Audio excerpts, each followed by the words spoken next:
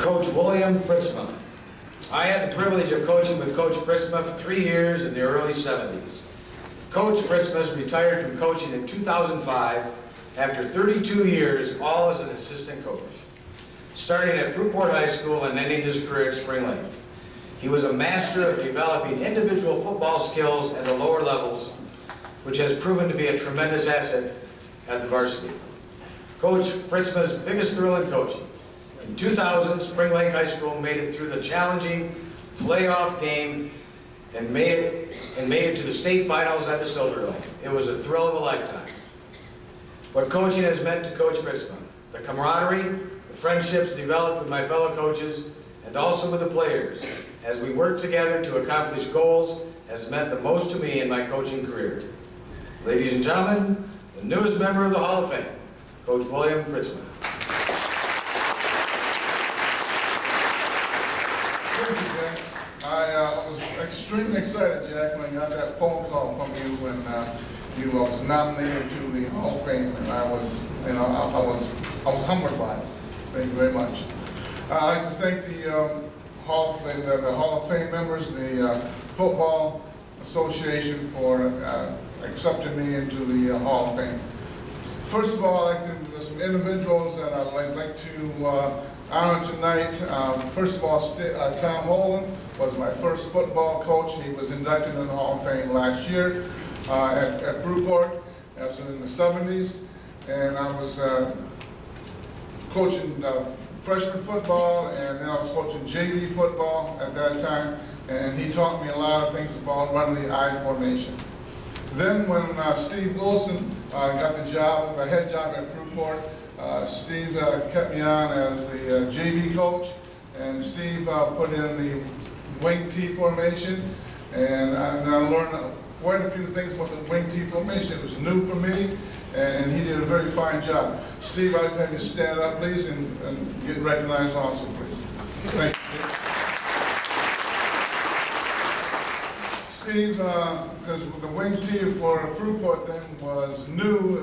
We've been on the I team up until this time, and then when Steve put in this wing T formation, it was all new to us, and he did a great job of teaching us, and he had many successful campaigns at Fruitport. Then after Steve left Steve in 1999. The AD over at Spring Lake named Tom Hickman. Tom says, Fritz, would you come over to Spring Lake and be the offensive coordinator for Jerry Ravenel over there in 1999? And I was willing to accept that position as offensive coordinator. And then Jerry Ravenel and I worked from 99 up until 2005. And we had many successful campaigns over there at Spring Lake also. Jerry, will you please stand up, please be recognized. Thank you, Jerry. And then I would also like to introduce my wife. Been married with her for 45 years, and she has been by my side all these years and has stuck by me. Vicki, will you stand up? Thank you.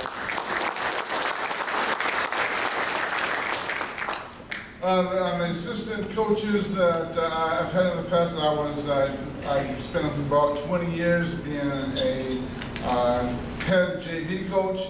Some of my assistant coaches were coaches like Myron Constantine, Mara Gorma, Terry Westcott, and they helped me also, though they're not here tonight.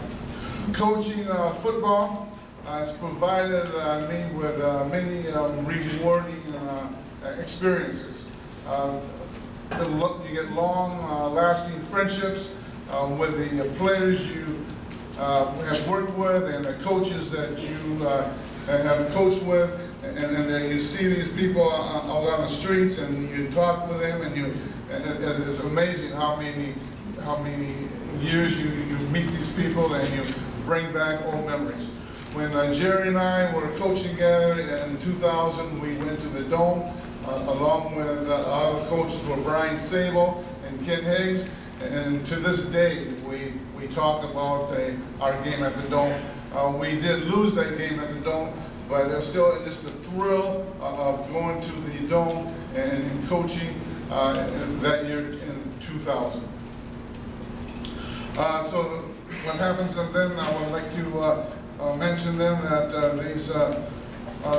the opportunity to work with these young people and see them on the streets and have relationships with them, there are things that you never forget, that camaraderie, that type of thing.